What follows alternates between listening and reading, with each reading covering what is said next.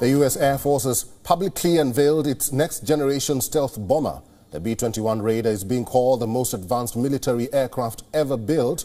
Pentagon officials, including Defense Secretary Lloyd Austin, along with representatives of contractor Northrop Grumman, revealed the B-21 Raider at a dramatic ceremony in Palmdale, California.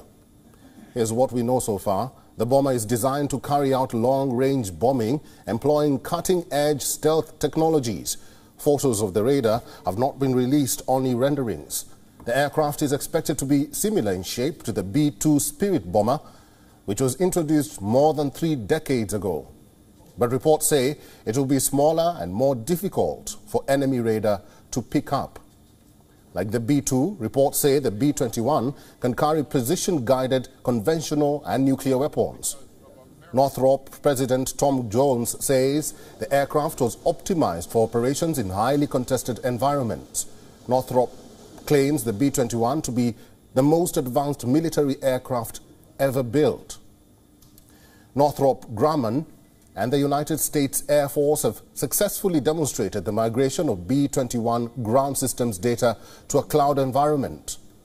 This demonstration included the development, deployment and test of B-21 data, including the B-21 digital twin that will support B-21 operations and sustainment. This robust cloud-based digital infrastructure, the company says, will result in a more sustainable aircraft with lower cost infrastructure.